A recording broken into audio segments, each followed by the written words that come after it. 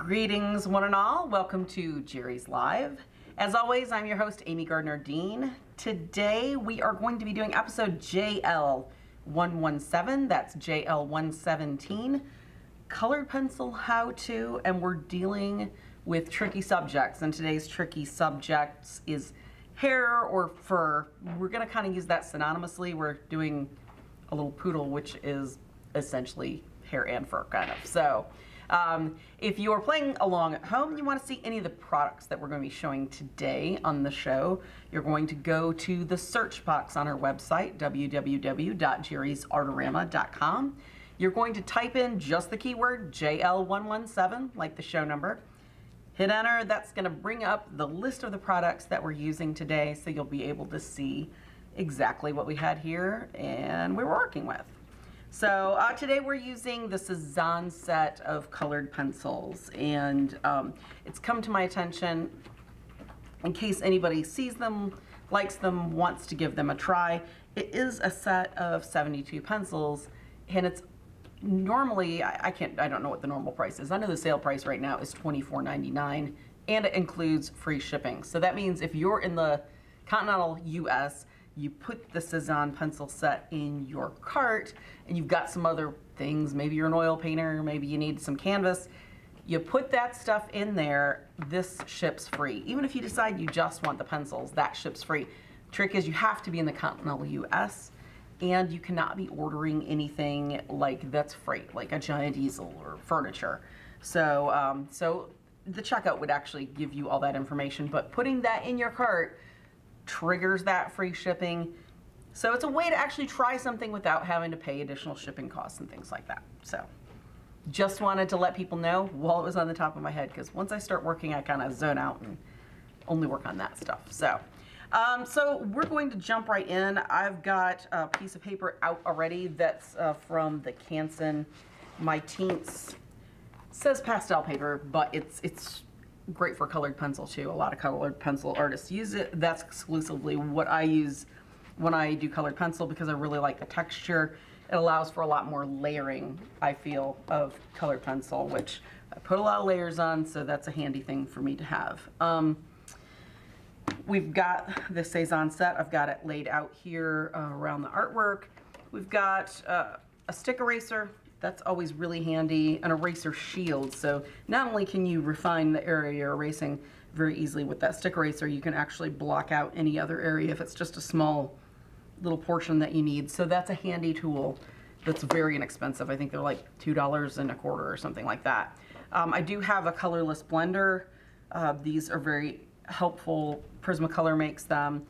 It's just the clear medium that colored pencils have. So it allows you to blend multiple colors that you've layered without having to use white like you used to have to do in the old days before the colorless blenders.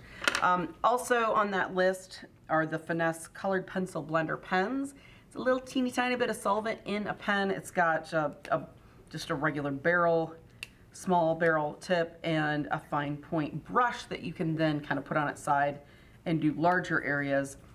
It has almost no odor. That's the first time I think I've noticed it, and I think it's more because we're humid in here as opposed to where I was working on this in my studio.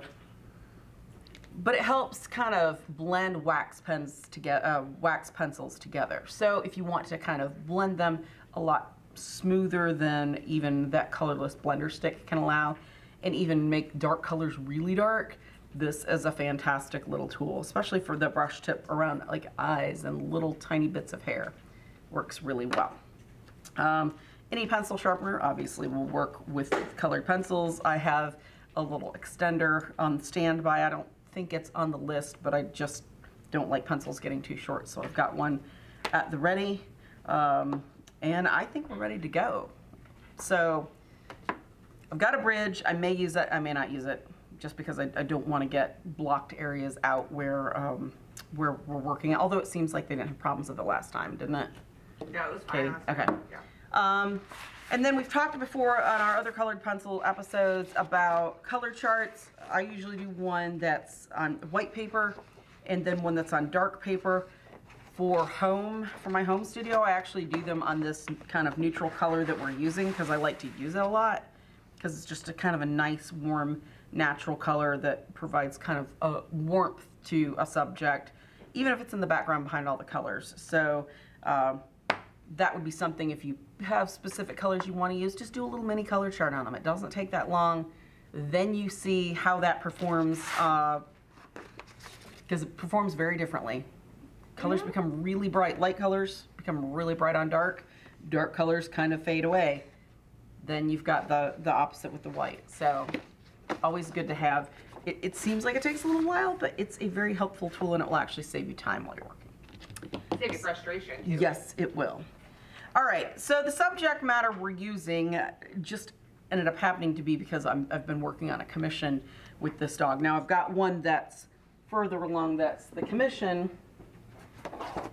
So this is done from multiple pictures, and this is something we can kind of talk about while I'm working and why I made the choices I did. The picture we're using is actually just straight from the actual picture itself.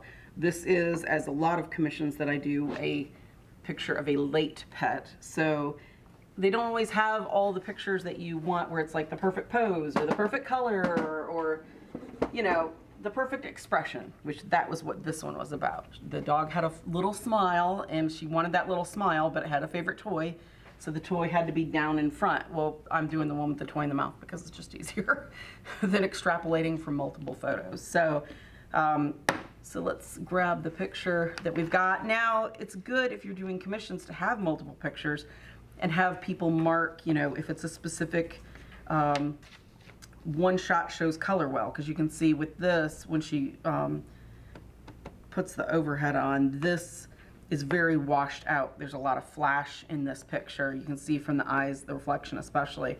So that's something where it's good to have someone give you other pictures like this little dog. You can see kind of the apricot colors in it, which is why I picked the color. See the facial expression a little better. This is the one that she liked the face on, but it's super, super pixelated because it's not high resolution. So, so those are good to have, all those extra to be able to work from. All right, now hair is a tricky subject, and people want to tend to just take a color, like say, because this is a, you know, light colored poodle, take their white and actually just do hair by hair by hair. This is not where you want to do that.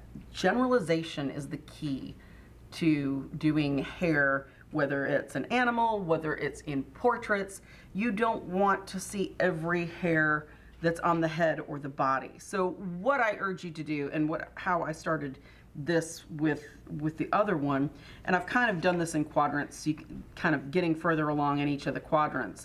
You can see that I've done a very light sketch. I'm not even, yeah, you can see that. It's showed up well enough. A very light sketch here.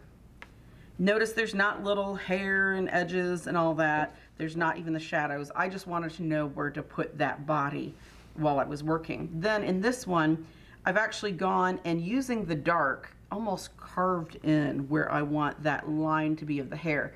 This almost looks like, what were those things called when you were a kid and you sat and got the profile done? It was a portrait and they cut it out and it was just like black and white. Oh, I have those. What is that called? I can't remember.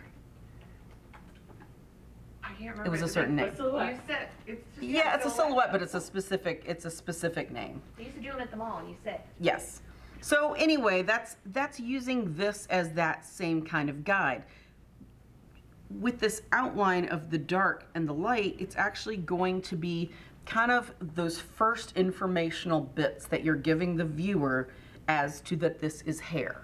Okay, that's how they start to read the texture. That can give people as much information to extrapolate. Is this a smooth coat? Is this a curly coat? Starts giving people just this basic information in this box here. Of course, the picture's covering it. Just this information in this box here. With the outline, you can start kind of getting information that's going to help you decide how to view this subject, okay? Whether this would be, if we had Katie up here and we were doing a portrait of Katie with her really long hair, or with it up in the bun like she's got it now and kind of the little pieces of bangs, this silhouette is what gives you that information for how to read it. So if I'm working on that, you want a very sharp pencil point. Just fire along with questions while they come up, girls, because this is going to be we're gonna kind of fly by the seat of our pants. You don't have to make this exactly like this. You don't have to take, you know, pains to make this look just like a photographic duplicate, but you do want to give enough information and some of the little kind of divots and turns where it's not generalized so much that it could be anything. Use it as informational shapes. Okay, with a poodle, it's not tufted like something like a cocker or like a you know, slick like a short-haired dog. It's got kind of curls that go every which way, so you're going to want to show those coming out. I am looking at the picture, but I'm also kind of making some decisions for how I want to do this, because if you make it look too much like this picture, it could make it so that it's a lot more difficult once you start in with that light to fill it in. Now, with this picture and kind of the background, I've done one very light coat, like you can see here, that I'm doing as I come down to find that form, and then I went back over it again one more time. Now, with colored pencils, with any type of rendering you do, any type of subject matter, when you're doing any of this drawing part like this, you want this pencil to stay super sharp. Now, I urge you, especially as you're doing your color chart, pencils will wear at a certain speed, right? And each brand is a little bit different because just the formulation is different, the waxes may be different, all that. You're going to want to learn to test that pencil kind of on its side so that when you've got, you know, it starts wearing flat, you can use that edge where it's sharper. You want to test them where you just put it down and you kind of mash it until it's flat, and you use that for coloring larger surface areas. Get used to doing that with your pencils and different types of paper, because pencils perform very differently on different types of paper. This would obviously be very different than like the Legion, which is super soft. It's got a little bit of tooth, but that's very flat, very soft. So that goes on very differently. So it's going to wear differently on that paper without that same texture. So that is as important as drawing skills almost, in my opinion, because if you don't know how to kind of use your tool properly, it's going to be a lot more time of a learning curve. Okay. So see, we're kind of getting this shape in here. Can people see where we're going with this?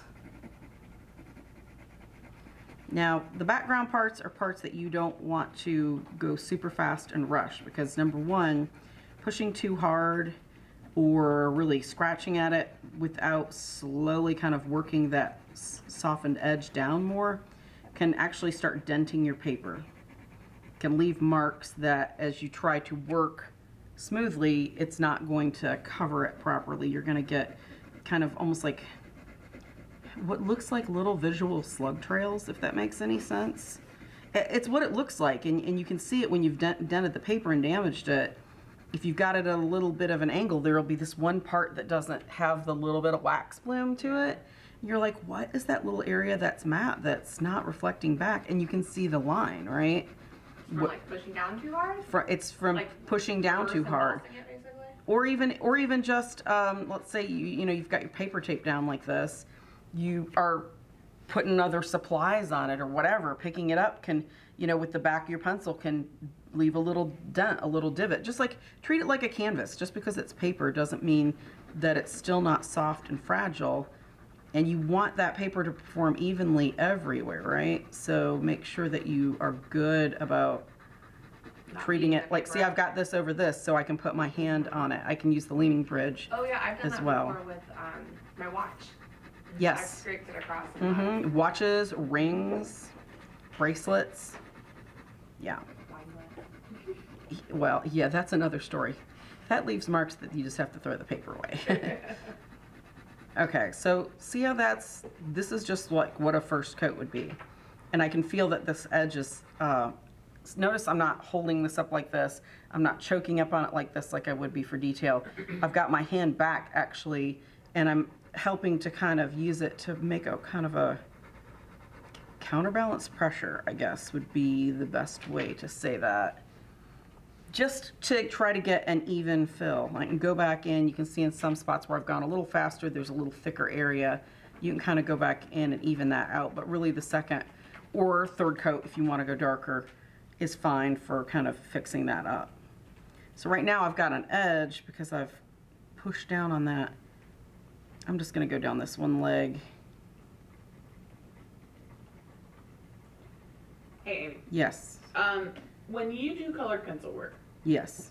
do you have a general rule for how many layers you don't want to exceed?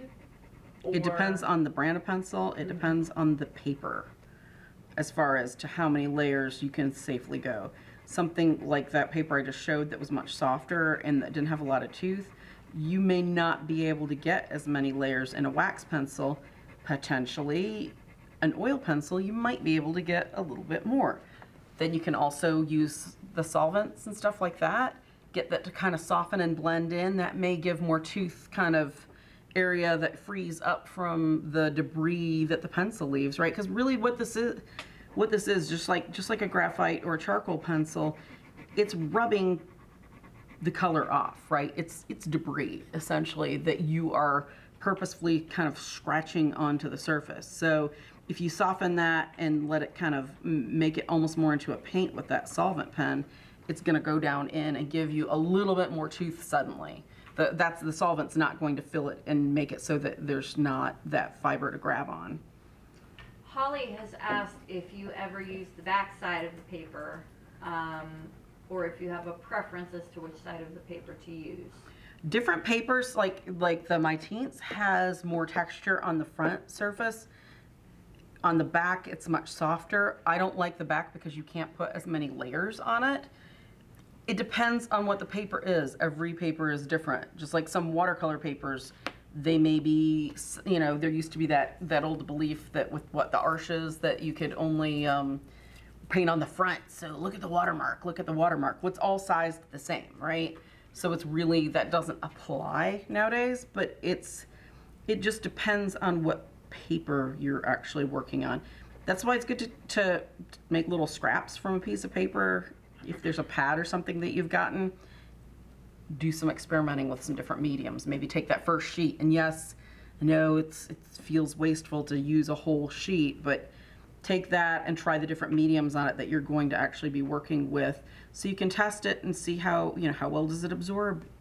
If it's something where it's like watercolor or watercolor pencils, how many layers of colored pencils can you get on it? Go down, when we test mixed media paper, like we're talking about doing a mixed media journal now. When we test mixed media paper, I'm gonna move this up so you can see. I'll take a whole bunch of colored pencils, and I'll usually take 7 or 8 just to see. So I'll do the first color like this, and I'll go the whole way down with that, right? Maybe down to here. So that'll all be there, and you can tell this is just regular printer paper because there's no tooth. This is about all I'm gonna be able to put on it. Then I'll take another color, start there, and go down. Then I'll take another color, start there, go down. Then I'll take another color. So each time it is getting a whole layer put on it, so I can see when I get down to maybe 7 or 8, and I put the number next to them, so I know how much of that just went on there. Sometimes you could keep going. Sometimes, depending on how that particular pencil grabs the paper, you can go on and on and on. Sometimes at 3 and 4, it is so gunked up, there's no way to add more. The next layer looks really messy, and then all of a sudden the next layer grabs back on again. For this particular paper, the Canson Mitant, do you prefer the front or the back? Do you have a preference? Yeah, and you probably couldn't hear because of the headphones. The front is definitely, it's got more layers. I want as many layers as possible for blending and layering colors. So I always want the front of that paper. More tooth to it? The front has more tooth to it? Way more tooth. It's got, you can see kind of in this, it's almost like little tiny egg crates. Mm-hmm. Okay, and the more fill you get, like if I went back over this, and it comes at an angle, right? Almost where it comes at kind of a linear angle, the tooth to me. So if I can play with that, and I can do it where it's more vertical kind of to that angle and fill it and go really slow with a sharper pencil, and suddenly that's filled in a lot of that open texture, right? Then I can go back with another color and go the next way. But the more I fill that like that, the more then those layers may not want to accept it as I go when I do a really thorough fill, if that makes sense, Katie. Yeah. While you're talking about that, can Yes. you also do a brief explanation of wax bloom? Wax bloom is something that you'll notice more in like the student grade pencils. As you get up more with some of the more professional ones that are wax, you will still sometimes get it. Wax is even a candle, right? You take a candle and you turn it on its side and you draw with it and it leaves just kind of that whitish looking residue. Okay, so wax bloom is just when you've gone over it enough and enough and enough, the layers of wax are building, it starts making it so that at an angle where there's shine on the paper, you can actually see, if I just did this and just left the stroke like that, if I stopped and this was maybe the 4th or the 5th to the 8th coat and did this sideways, that light, this would be a little bit reflective from an angle, okay? The more of them that you do, and then if you're trying to light your work to do photography, the more you're going to notice that. Now, I've heard different things from even different people that are our viewers, that they will take just even a little like soft rag and you can burnish it and take it off. Oil pastels. That's what oil pastels, when you use the really cheap student grade, like the Craypa and things like that that you used in like 2nd and 3rd grade, it's that haze. You can buff that out too. It's just the type of wax that it is that makes it hard enough to bond that pigment together, also can be a little bit of a detriment. Now, the Finesse blender has the solvent in it, so I can take it. It helps break down that wax so that unless you have like so many ridiculous layers, you won't get that bloom because that's just basically dissolved that wax. Could you also use Gam salt to blend? You can. You can use all sorts of different types of solvents. If it's a solvent that can be used for oil painting, you can use it for colored pencil. The problem with that, and you can use it for, you know, for other stuff. The problem with that is when you're putting something on a brush, unless you're a very experienced painter, which a lot of colored pencil people tend to come from drawing, not necessarily painting. Not saying that painters don't do colored pencil, because I do colored pencil, but that brush is absorbing a lot more fluid than you may realize, right? If you're not used to doing watercolor, you want to either work with a really small brush that's not a very thirsty brush and practice first on some bits and pieces so you're not suddenly instantly like working on this and just it's gushing out of like a really big, like a big bellied watercolor brush, okay?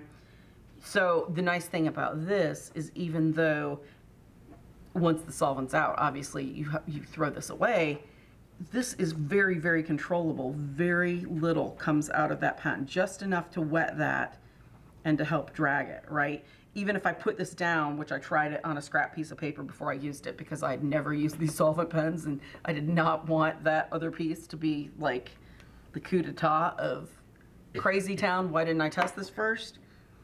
It's not gonna come gushing out and it dries very, very quickly. So that's, you know, you could use even just like little flats or something that were very short, or even a bristle brush that's not absorbent at all, you know, that type of thing. It's something you want to test. And again, if you take a soft rag and you buff, that will lift the wax just as easily. All right, so let's go on to, can everybody see this where we've outlined this and suddenly you can kind of make out that hair? Is that, I can't tell on this monitor. Okay. All right. So then we would go to where we're going to start with kind of putting some fur in. I've gone to this one and I've actually taken a light colored, kind of a cream yellow.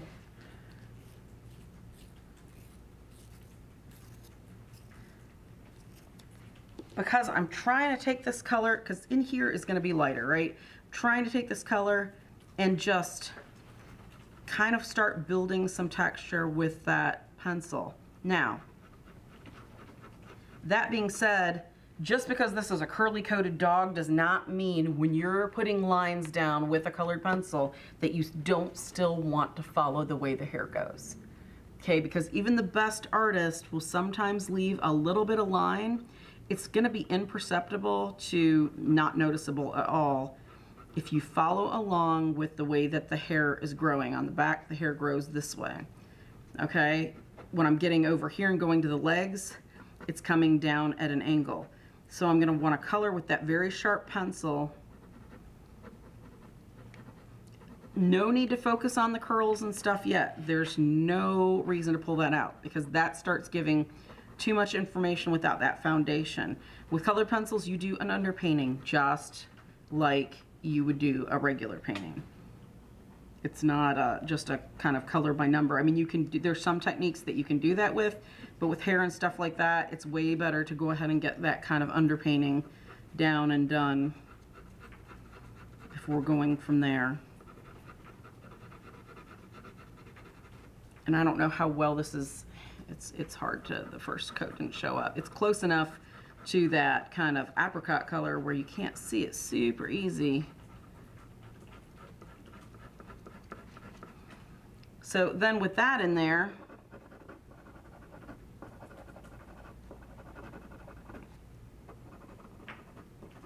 notice I'm going along the lines of the way that hair grows down that tail, right? Then we can start going into finding some whites. Where's this? Okay, this is where you really want to start looking at this. Don't draw every hair. Look at your drawing. You can see some lighter parts. Okay, so generalize in some places, but then make a nice strong stroke.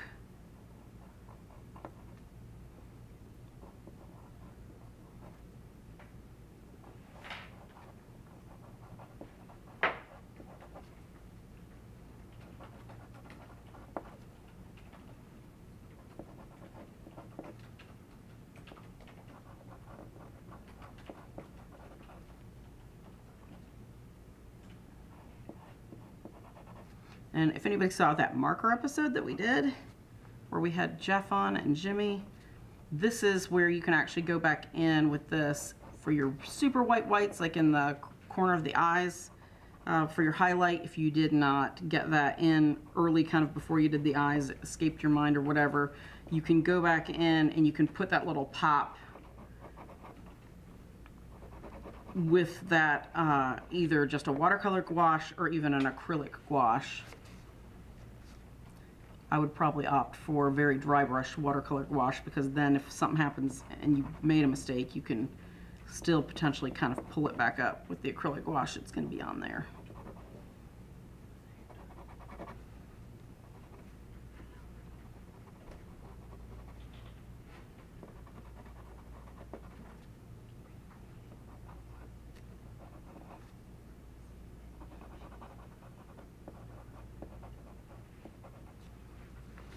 Okay, can everybody see that that's suddenly quite a bit lighter? Can see a little bit of kind of the hair going. This is hard for me to look up there with the reading glasses on because I'm not catching the... We can see it, yeah. Okay. All right, and then in areas, we'll go over to this next side because we've got kind of his eyes and all that, so you can see how I'm gonna kind of pull this out. Now his face looks very flat. You've got the really super high detail of the eyes and the mouth, or eyes and the nose here going on, but not a lot of other information. So what we're gonna do with this to find this fur is we're gonna focus on the lightest lights and the darkest darks around his face. And I like to try to go in maybe around the nose first so it kind of works itself out. This looks way too wide and very flat. And it's only because of you don't have kind of those little bits of information. So when you're doing a portrait like this, in general, how much time would you think you're putting into it, start to finish? The one back here, that's got about, oops, pull it down a little bit. That's got about 20 hours in it so far, because of the slow layering. You have to be very patient with colored pencils. Well, yes, you have to be incredibly patient. It's not like, And you know what? As an artist, you know your limits and you know your patience level. If you like to really slop paint on and you know you've got it all around your studio and you enjoy just a messy, good, fun time, colored pencils may not be the medium for you because this is very much, even if you're doing abstracts and stuff, you've got to be very good about going back. Did I get enough layers on here? You know, where am I going from here? Where do I need to kind of go back and fill maybe more in the paper texture and things like that? That's gonna be an issue. I liken it to when people are like, I don't understand how you've got the patience for that. Some people are really like, I overthink it, right? I overdo it. I'm like micromanage the whole little thing. When I was in kindergarten, we had to color a sheep. It was a math problem. There were 7 sheep on a picture. Remember the old, in my day, mimeographed stuff, and you had to color, you know, the 5 sheep green because they wanted to know if you knew how many 5 was. So I had art lessons with my grandmother as a kid, and she taught me to look at the natural world through kind of, you know, being very critical about it being the looking right and all that. So I colored 5 sheep natural colors because sheep are not green. And Did you get that one wrong? well, no, she demanded that I colored the sheep green, and I said, well, that's, you know, but I being the 4-year-old kindergarten kid that thought reason was going to get me out of it, I know what you want to know is if I know how many 5 is, and I do, but, you know, when I do art, I want it to look natural, so, you know, so you can see, though, I know how many 5 is. And she said, I don't care if you know how many 5 is, color the sheep green. Well, that was capital punishment back then. I got paddled. So I came back out, and I sat down, and I took a green pen or crayon, and I circled the sheep green. I was not coloring my sheep green. Still rebelling. So that is how you know somebody is going to be a good colored pencil artist, because you have the patience and tenacity to, at all lengths, go that extra mile. Okay, so see how we're kind of pulling those colors out? See how that all of a sudden popped that little nose out? Let me find that dark color. There's a little bit of... And with this, I'm barely pressing because I just want to color the paper just enough with that little bit of shadow. And I can come back in with the light. Frida, it sounds like you have a question coming. Does No Frida have a question. Okay. I heard the, like there was going to be something. Oh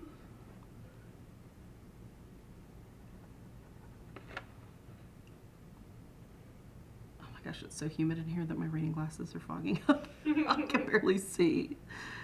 All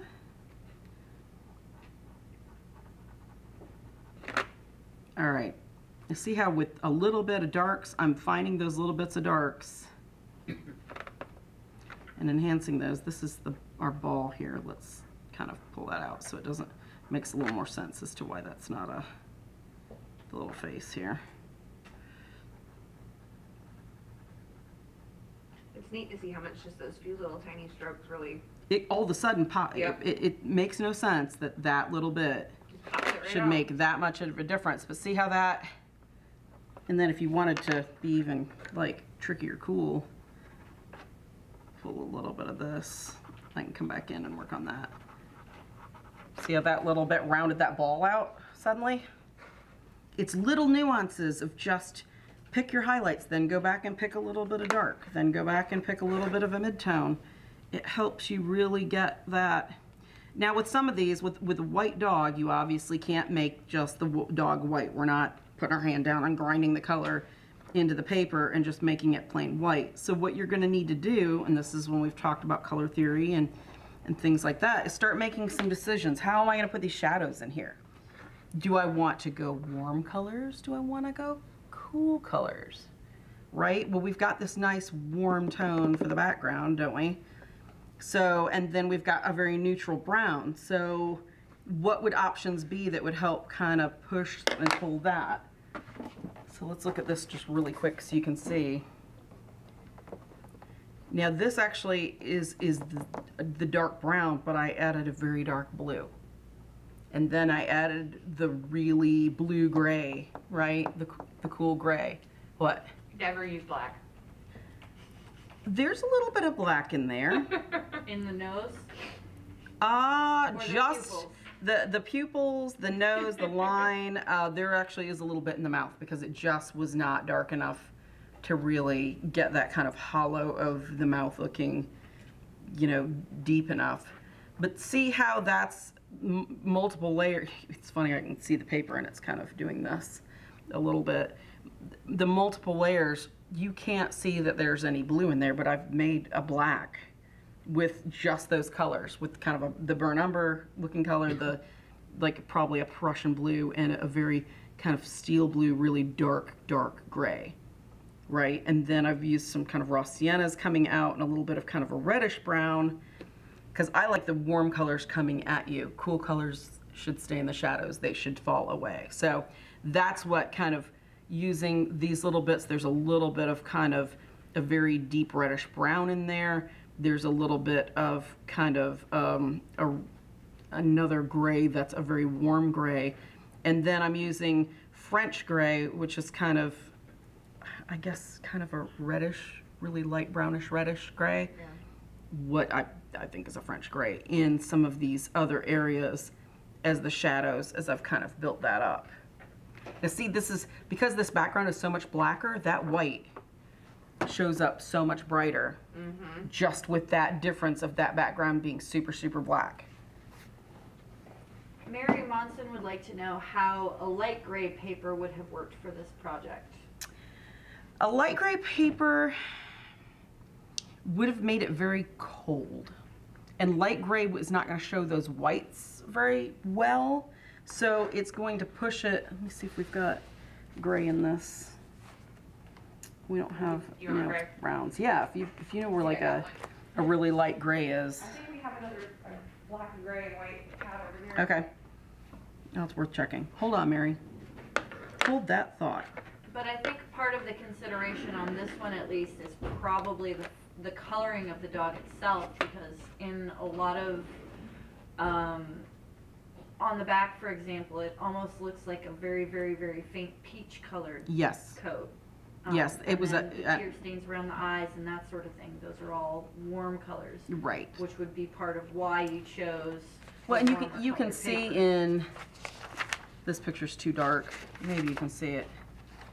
It's obviously an apricot poodle, just that's the white's gotten really sun bleached on it, you know, Yeah. from them cutting down to that puppy coat, because the apricot's usually at the higher end. It doesn't always go all the way down, and who knows if it's a purebred poodle or not, but you can really see kind of those warmer areas there in that little guy. So yeah, so using a cool color, unless it's a really warm gray, is probably not going to be the best bet for the paper. You know, I've done so many different colored pencil works through the years, and I always let whatever it is that the subject matter is dictate what the actual color is of the paper that I'm going to use, because you can use so much less colored pencils if you find a nice neutral color that kind of, A neutral paper. well, just there's a color that kind of plays well nicely with it, right?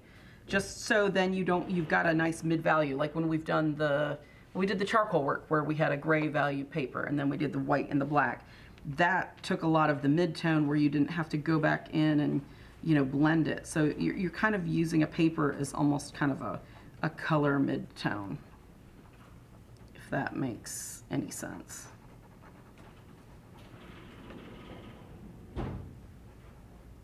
No luck. Yeah, I just got 3 ones for you. Well, because some of them are warm gray, so I was trying Yeah, to yeah. keep a little cooler gray, but Yeah, and they're pastel papers, so it's a little different, but right. you get the effect.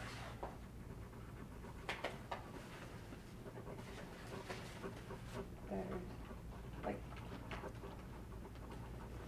Now all these lines I'm putting down right now are very faint, I'm trying first to kind of carve that image out that I want. Then I go back in and I really darken those colors. Get my lightest lights in first and darkest darks. So when Mary was asking, light gray. So there's a light gray, but see how that would be way too light for the poodle, right? Unless you just really wanted to have kind of only an outline and a little bit. There, this actually wouldn't be the worst color choice. I'm gonna put it kind of right next to him. See how that kind of fits nicely with some of those shadows, right? That wouldn't be the worst. And it's a warm gray, so it kind of matches up with that little bit of the apricot color. This one would be, although it would fit those shadows, would probably be a little bit too cool, in my opinion. I don't think I would like that because I think the warm tones on it would stand out really wrong.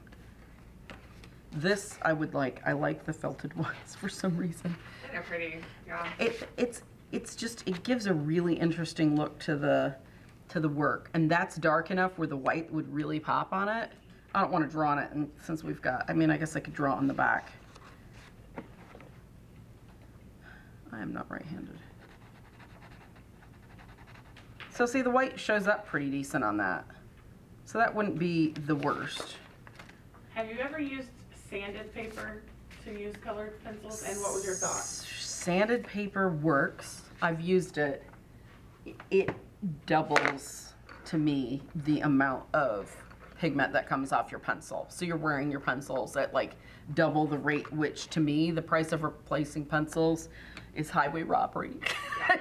It's just, I'm just a really cheap person by nature, and replacing colored pencils is torture to me. So I've used it before. I think if I was going to use it, I would use a much finer number rather than kind of, it's like sandpaper, right? So an 800 is gonna be the least textured, and then a 100 is gonna be like super crazy. So I would use the finest if I was going to use the sandpaper. But the thing is, most of the sandpapers are colored just sand color, so you're not only using way too much pencil, but you're also having to add more anyway than you would if you used kind of a paper that complemented your work. They're also frustrating to me because it, like you said, it grinds down the paper, so you have debris that can like kind of float around. Oh, lots of it. Always, without fail, somehow drag my hand through it and get stuff where I don't want to. Yes. One of our YouTube viewers does wildlife on suede mat board. Do you have any recommendations? Ooh. I have never tried suede with colored pencils. That would be something you would need to test because it may be too soft for the colored pencils to really grab on. Right. I mean, that it works great with pastels. I don't know if colored pencils are soft enough for it to really come off. Without having to like really Yeah. work it in. Well, and it still may not, yeah. depending on the, you know, because it's very velvety, you know. You can't add, like we were talking about the sanded paper with pastels, you can't add that much pastel to those, that type of paper. So this isn't powdery. This Right. is, you know, so it would be, if that even comes off at all, would be the concern. And then how much are you having to mash it down to really get it to come off easily, if you can get it off? So my instinct would be no, but that would sure be fun to test. It would be fun to Can you just explain aloud that if you were doing this not as a demonstration, you would not have drawn the quadrant lines as dark as you did? Yes, okay. These were on here like this because initially what I was going to do was have this at different, each of these quadrants would be at a different level of completedness, right? And then it just, with other stuff that came up with all the other things that I do, this did not get that far. I got some of it further along, like in here it's got some shadows and stuff that we can talk about in a minute, but this, you would never do that, because this is... Because you would not be able to effectively erase it. Even on your Not best, yes, this is not, I don't ever draw with grids. And it's not that they're not a great tool. Like, see, that's as good as it's getting there. Doing that makes it so that I can't draw it, because I've just never drawn with grids. So this was for mere demonstration purposes only. And so as I did the drawing, I could do this, right? To have a place where it would still kind of reasonably be in the camera if I folded down the white edges and see it. So yeah, sorry, I guess I should have explained that. I've been explaining it, but then I just wanted you to it. Oh, you're just like, my fingers are tired. Yeah, sorry guys, that's something I should have said right away. See, there we go. This is why I did this. So see, look, ta-da, doggy fits in the quadrants. All right. Any other questions? Can they see how this is coming out? Mm-hmm. Okay. All right, so as we're going up here, with some of this, where I know I want it to be lighter, I'm just gonna go ahead and very carefully, with the sharp pencil, press just very gently to just, see how you can see that it's lighter, but it's not as hard as these other areas where I've really been pushing. You're just gonna very lightly, because I don't want all this to be, I'll go back in and kind of sharpen it up. I just want it to be lighter than that kind of apricot color that I've got under there.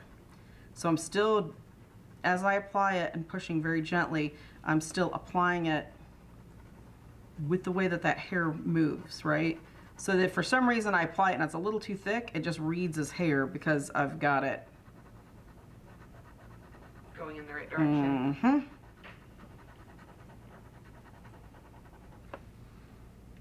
Okay. See how that kind of, that little bit of lightness helps start to kind of dome. This picture's they used a lot of flash in it, so it's very hard to see, but.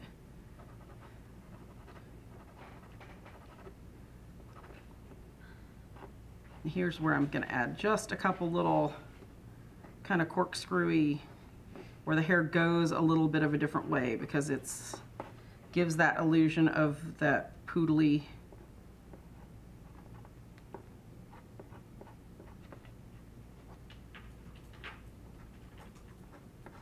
And the thing is, she cut this dog's always was in it like a puppy cut for the head, which seems strange that it wouldn't be kind of the same as the body, much shorter. We had a lot of discussions on that before I started the work with. She's like, well, I like this, but I want it shorter. How short? Well, I don't know, just like a puppy cut. Well, I don't know. Without a picture of your dog with that short of hair, you know, hard for me to know, and hard for me to know exactly what your dog's structure looked like with it. So we actually did some test drawings and she approved them for, yes, this is what I wanted, because there were not enough pictures.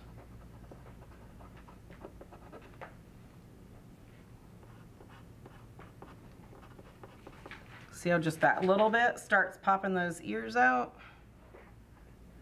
Now I would take this kind of dove gray color.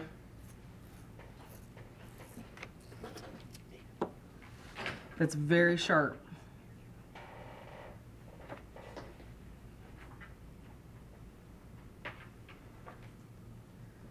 This is a very warm gray, so since this isn't so much true shadow, I'm wanting to use it just to differentiate it, because see how this is really, there's limited shadows because of how much overkill that flash was. I just want some areas that are going to have a little bit harder line so that these little fluffies really stand out nice. And even though you can't see that up here, for people to read this as an ear, I'm putting a little bit of a line, because you're making the suggestions that are helping people to view this, right? So you don't want it to just look like a big weird cutout, like, you know how if you got a black cat and you take a picture of it, you see eyes.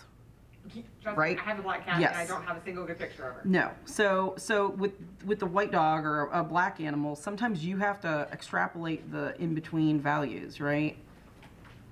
To really get that to work right.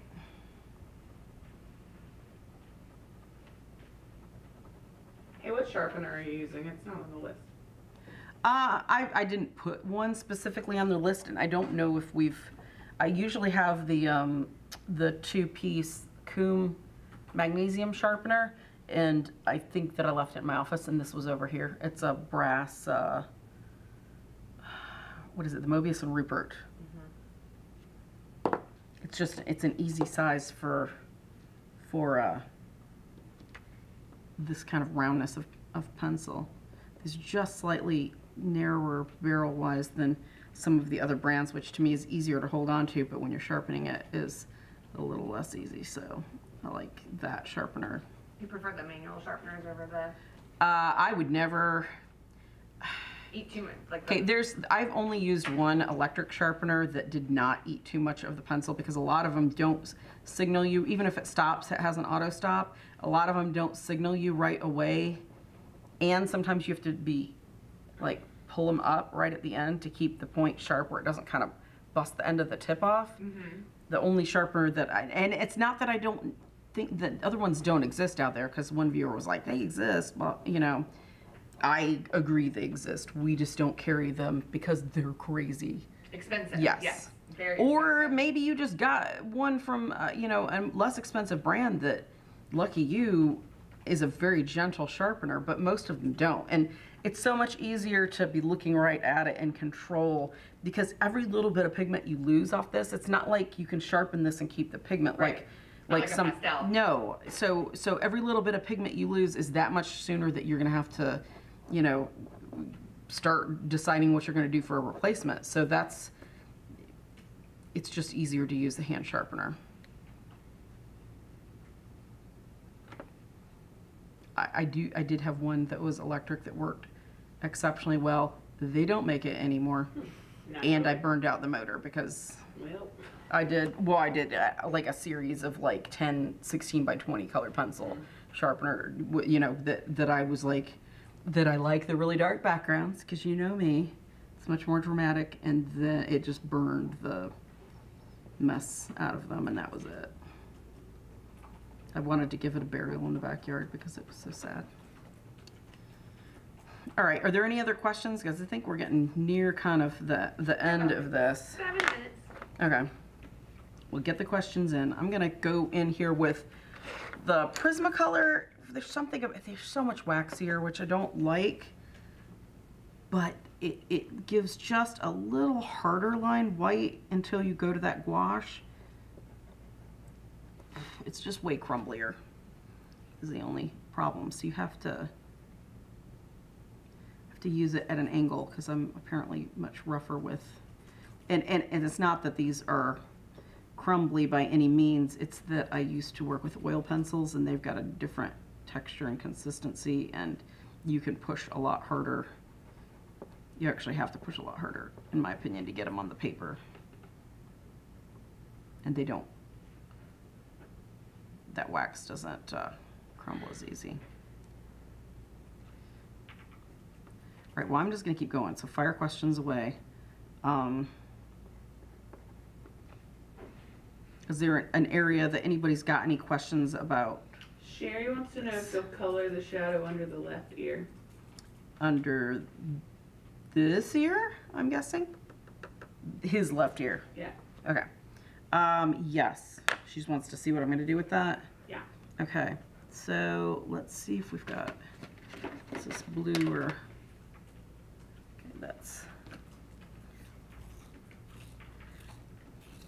Now with this, because I've already got a layer of wax down out here, I'm sharpening this really hard, nice, super hard point, and an angle.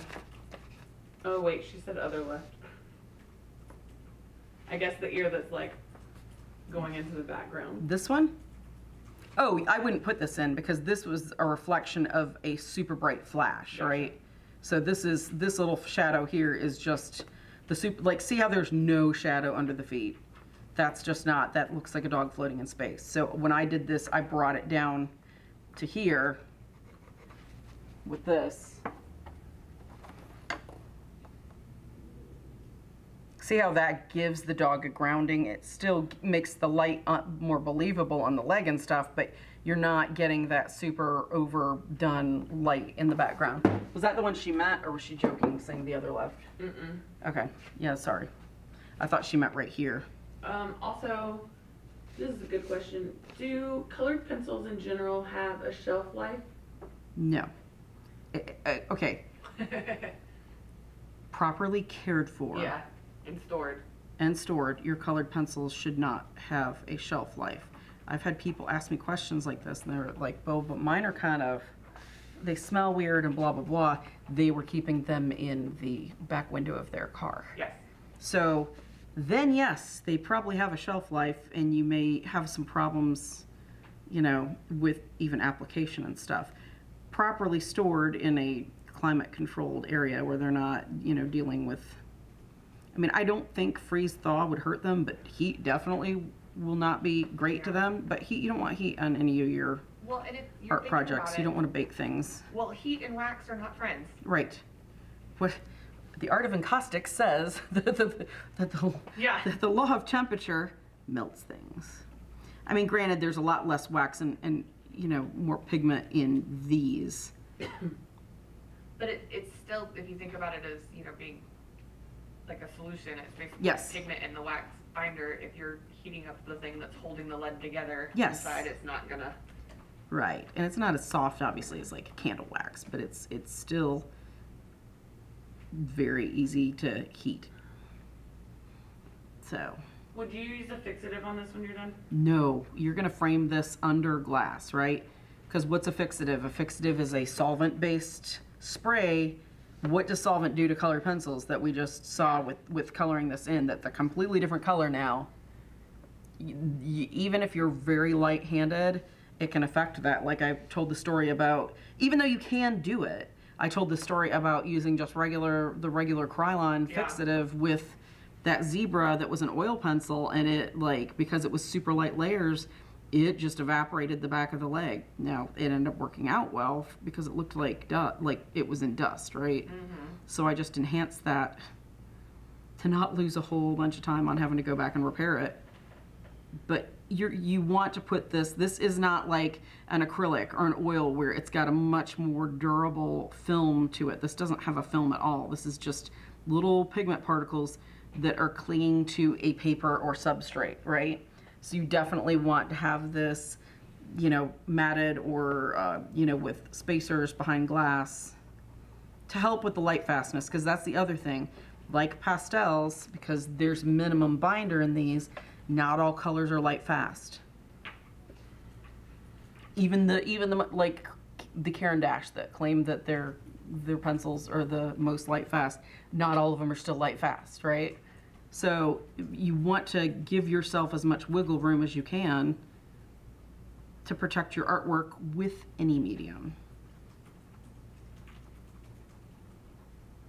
But that's a very good question, because how do you know if you don't ask? Okay, see how that little bit of shadow now is popping that ear out?